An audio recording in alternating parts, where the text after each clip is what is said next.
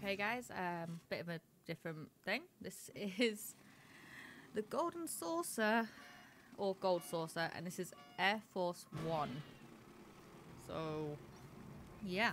These gates happen like every 20 minutes.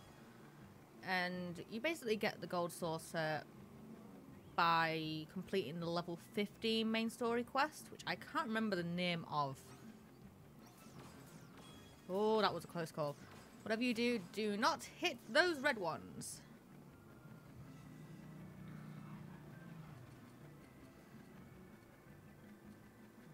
So, yeah. Okay, we're at the Cackpot.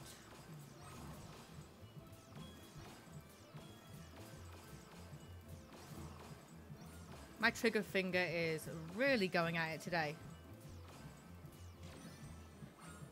Oh. And of course we've got the moving ones happening. Right. Perfect. The highest score that you can get with this is 5,000, which is what I'm aiming for. So, yeah. If we don't get that, then, you know, there's always next time.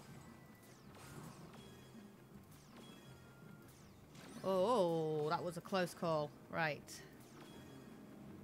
I usually miss that one that I got last. Right. It's all about the timing and the aim.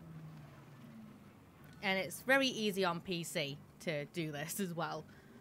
I've heard from my other half who plays on PlayStation that this is hard because you've got to like aim.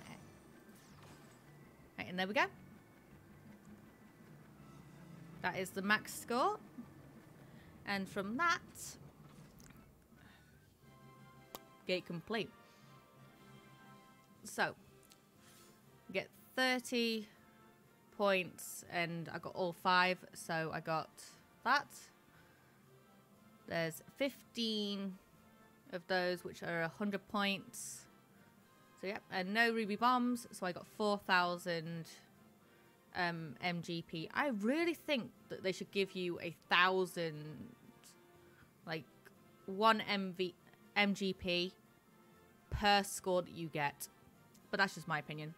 Alright guys, stay safe, explore Eorzea, and peace out.